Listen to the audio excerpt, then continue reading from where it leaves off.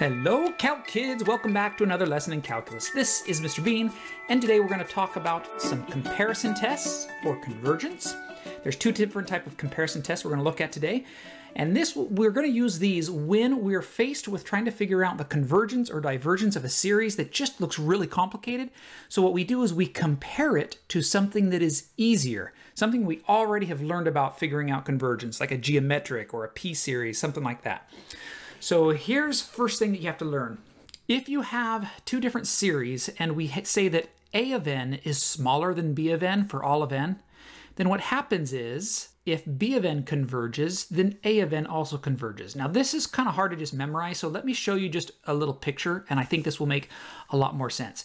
Draw really quickly for this one. Draw if you have some type of function that's going like this. And you can see here, it's going to start flattening out, kind of like a, I should have drawn it like that. It's flattening out like an exponential decay graph. This is going to converge. So we'll call this one b of n. This is the larger one. So then underneath it, if I have a of n and it's going like this, and then it's starting to get squeezed underneath this, this one is our a of n. Well, if a of n is smaller than b of n, it's underneath the b of n, and we know b of n is converging, then a sub n also has to converge. That's what this means. If the larger one is converging, the one underneath it must also converge. So usually the picture helps you understand this a little bit more. So let's do that with the next one. If a of n is diverging, so let's say I have my a of n and it's going off forever to infinity, something like that. So this is my a sub n. Then the one that's above it, which is b of n, if it's going like this, if I know it's above it, it's not going to cross it. So when it gets there, it has to start going up. Then that means that b of n, so I'll call that one b, I should say b sub n. B sub n is also diverging. So if the lower one is diverging, then the one above it obviously has to stay above it, so it is also diverging. That's what this means. That's called the comparison test. And again, I would think of it like graphs. The one that's above it, if it's converging, then the one underneath it must converge. If the one below it is diverging, the one above it must also diverge. That's what these two statements mean. All right, let's put it into practice. Let's try this out here. So what we have to do is find an example of something that we can compare it to. So I'm going to take this thing and I want to compare it to, I'm going to compare 1 over 2 to the n. See, these two things look very similar. Now, which one of these is larger? I'm going to remind you something right down here in the corner. If I have the fraction 1/10 and the fraction 1/2, which one is larger? 1/2 is larger, right? Half is much larger than 1/10. So the number on bottom, if the number is larger on bottom in the denominator, then the whole fraction is smaller, right? If this is bigger, then the whole fraction is smaller. So look at this. This fraction has a larger denominator, which means the entire fraction is smaller. So I can say this. I can say that 0 is less than 1 over 3 plus 2 to the n, which is less than 1 over 2 to the n. So it goes in this order. Now, what do I know about 1 over 2 to the n? This thing is geometric. So it's geometric, and I know that it converges from our practice with geometric series. So that means if this one is the larger one and it's converging, then this thing must also converge. So that thing, I can say, converges. Why? Because comparison test. Now, if this thing that I was comparing, if this diverged, if this thing was diverging, then I could not make any conclusion about this. So you have to be careful about that. There would be no conclusion if this thing diverged. I would have to come up with something else to compare it to. All right, so let's do this one. So here, the most obvious, based on the first example that we did, the most obvious thing would be to compare it to 1 over 4 to the n. But there is a subtraction here. So when you start listing in order which one is larger and which one is not, you'd have this 1 over 4 to the n is actually smaller than this whole fraction, 1 over 4 to the n minus 3, right? Because if you're subtracting 3, that means this denominator is smaller, which means the whole fraction is larger than 1 over 4 to the n. So now, even though we know this thing is, this is a geometric and it converges, so we know that thing's geometric, it converges. So even though we know this thing converges, we can't make any conclusion about this. We don't know what's happening. The lower one converges doesn't mean the one on top has to converge. It might still diverge. So what we do is we have to come up with something else to compare it to. So let's compare 1 over 3 to the n. because now I can say 1 over 3 to the n is actually going to be larger than the 4 to the n, right? Because if it's a smaller denominator, then the whole fraction is actually larger. So this now is 4 to the n minus 3, less than 1 over 3 to the n. And now I know that this converges, so this thing converges. And if the one that's larger converges, then that one must also converge. Let's do one more example of these. And that is when you have, let's see, you've got one that's not exponential. So you have this thing here. Let's think about what can we compare. It looks kind of similar to this. I could compare it to 1 over 7n squared. I could put the 7 here, but I don't have to. I could just say n squared. I'm just trying to, the 7 won't really make much difference when you're talking about going off to infinity. And this here is a p series. So this is a p series, and the p is larger than 1. It's a 2. So therefore, this converges. So I know that this thing converges. So now let's compare them. So let's put them in order to make sure that we know which one's which. We got more stuff going on here in the denominator. The denominator is larger, which means the whole fraction is smaller. And then this would be less than or equal to the one we're comparing it to. So since this works, and we know that converges, then this one also converges. All right, so we've covered the comparison test. The next up, we're going to take a look at what's called the limit comparison test. Now, I will admit, most of the problems I work through, I tend to use the limit comparison test. I just think it's a little easier, only because you don't have to figure out if A or B is larger. Which one's larger? All they have to do is both be positive, and then you can work with it. See, on this other one that we worked through, we had to know that the A was smaller than the B. One of the series, we have to know which one's larger and which one's smaller to make the comparison test work. So you will have problems that you have to work with that, but I find it a little easier to usually use the limit comparison test. So here's what happens. You don't have to know which one's larger. You just put them in a little fraction. So you set this up, and then you take the limit as n approaches infinity. So you put one over the other, and then as long as your limit exists, so your limit is finite, it exists, and it's positive, then what happens is both of these two series either both converge or they both diverge. So if you know the one you're going to compare it to, and then you take the limit, if the one you're comparing it to converges, then they both converge. If the one you're comparing it to diverges, then they both diverge. Okay, so it's a bit different than the other one where you had to know which one was smaller and which one's larger, and then that depended the convergence or divergence depending on which one was on bottom or top. Okay, so this is going to be a bit different. So let's take an example with this one. So how do you know what to compare it to? So when you have something crazy like this, here, I'm going to put this in quotation marks, this idea of reducing. It's not really technically reducing, but you have to think of this like horizontal asymptotes. If you were to go off forever and ever and ever, what would you really focus in on? You're focused really just on the terms that are the largest terms, this term and this term. So I'm going to take this thing and just kind of reduce it down. So I'm going to compare it to, so this becomes, I could say 2 over 5n cubed, like that. But really, I don't even need the 2/5. I could just say 1 over n cubed. I don't even need the numbers there. So this is what I mean by quotation marks reduce, air quotes I'm doing, but you can't see me. And that is that you just reduce the largest terms to kind of figure out what you can compare it to. So now we have this thing, this 1 over n to the third. You could also do 2/5, 2 over 5 n to the third, but again, it's not necessary. You can just do this one. So now does this converge or diverge? This is a p series and it converges. Okay, so we know that this thing converges. So now let's set up our limit. So we're going to say the limit as n approaches infinity.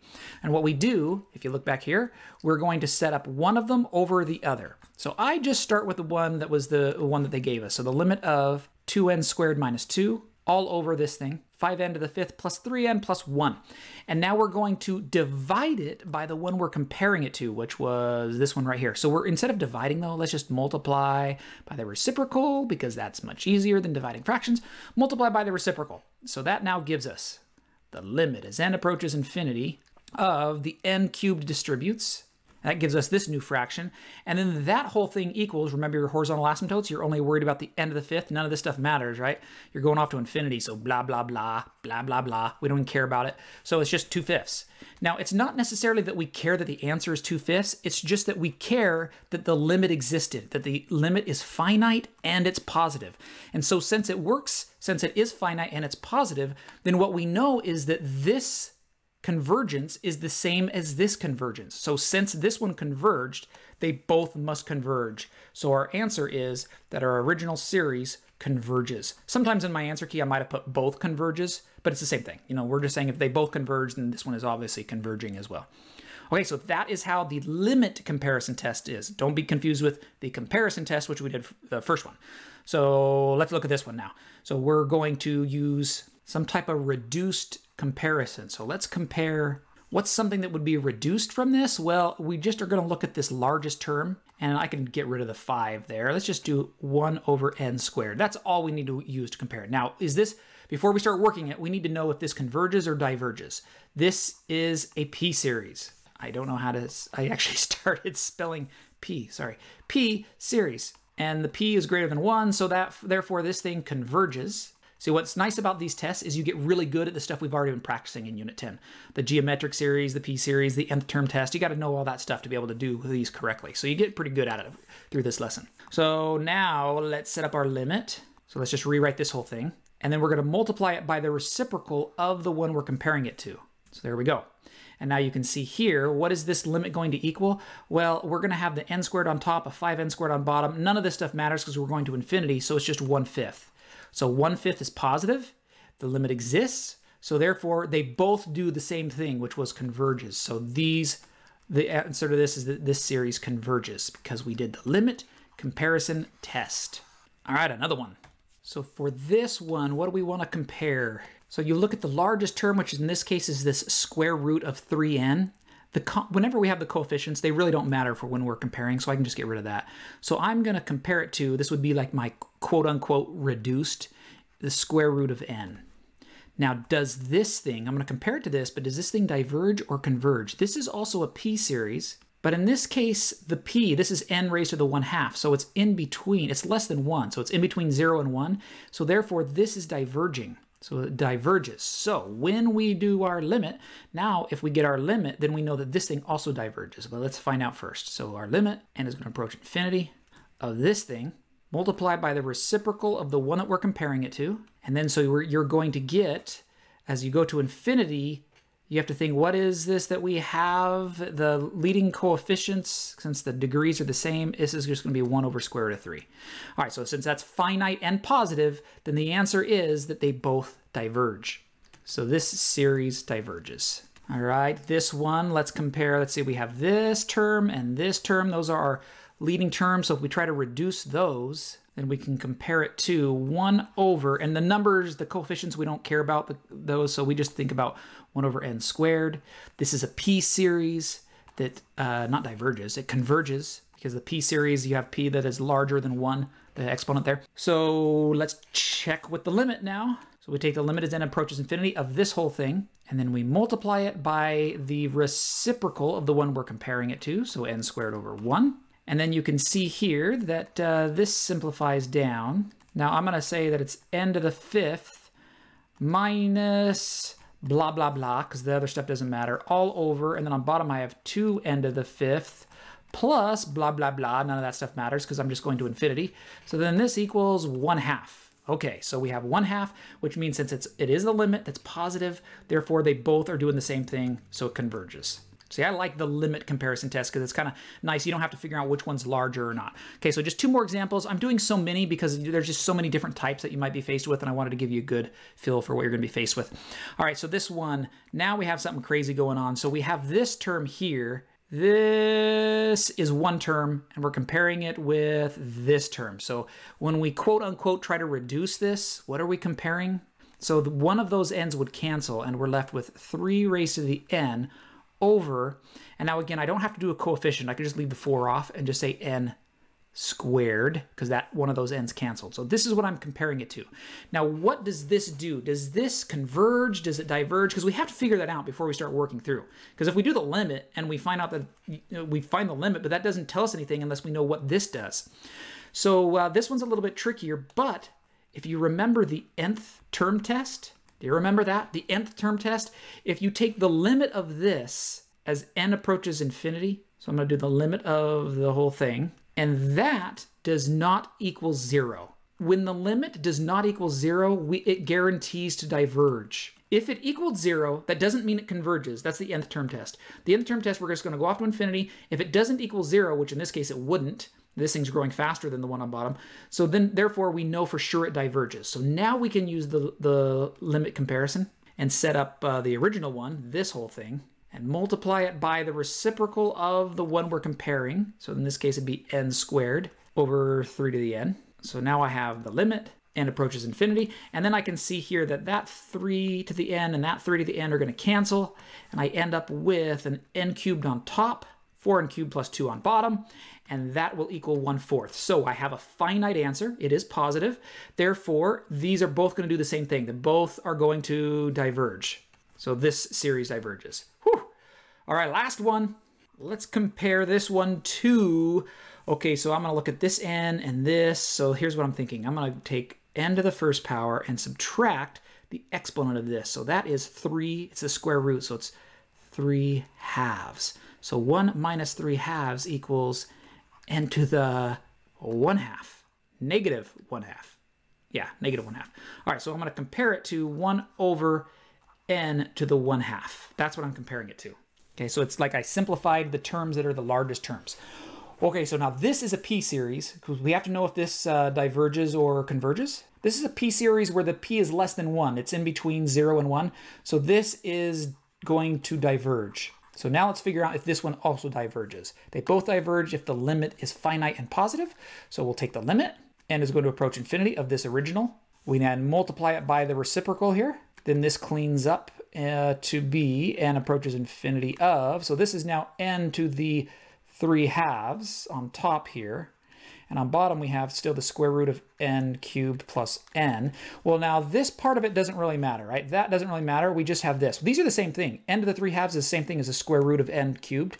So with this equals 1 as you go off to infinity. Therefore, they are both doing the same thing, which was diverging. So we say that this one also diverges.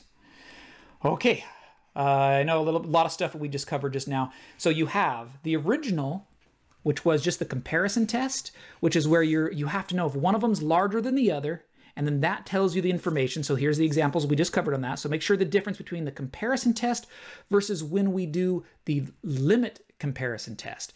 I like the limit comparison test, but sometimes the questions are asked in a way where you have to know this information. You'll see some of those, especially on the test prep section of this packet. So this is Mr. Bean signing off. Rock that mastery check, and I'll see you back in our next lesson.